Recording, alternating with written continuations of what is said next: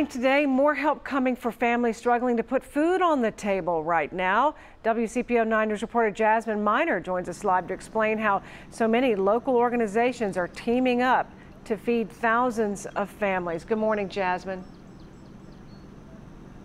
Well, good morning, Julie. Yeah, this food bank is unique because it's working directly with the USDA, or the United States Department of Agriculture, which means the food is coming straight from the farmers. And you got to remember, farmers have been having a tough time. They've had to throw away a lot of what they've produced because of the poor economy and the pandemic. Well, now that food has been purchased, it's going in 22-pound boxes and it's feeding 1,400 families for free. So take a look at this. This is video from the food bank they did just about 2 months ago in June. And this is what it's going to look like today here at Xavier University. Families will drive up. You'll get a card to fill out to say how many families you're picking up for. No ID or proof of income is needed. They wanted to take away as many barriers as possible.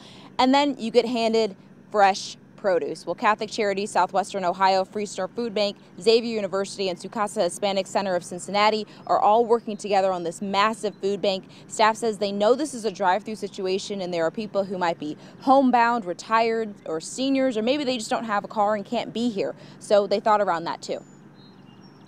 Not everybody has this ability to find transportation.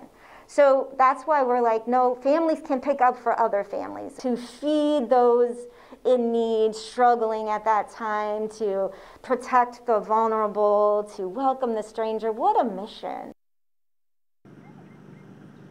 Well, here's some helpful info for you. The food bank goes from 1 to 4 this afternoon right here at Xavier University. Cars can enter onto Dana and then go through St. Francis Xavier Way, and then there will be signs up and people directing if you are lost. Well, we asked them if they're going to plan to do another USDA food distribution. They said they're hoping to do that again September or October, but of course, no one knows what's going to happen with this pandemic, so we need to take advantage as much as we can right now. I'm reporting live. Jasmine Miner, WCPO 9 News.